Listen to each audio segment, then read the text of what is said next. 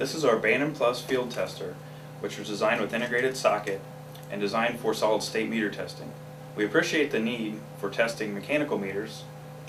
We also have the RB-MECH adapter, which will allow you to do that.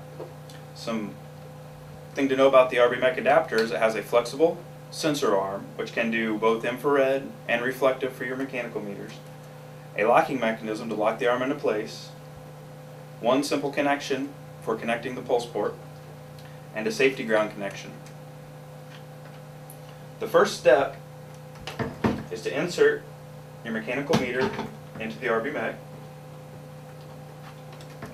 Second step is to insert the RB-MECH into the Bantam Plus.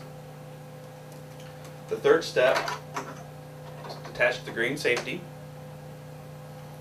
The fourth step is to attach your pulse connection to pulse port 2 on the Bantam Plus.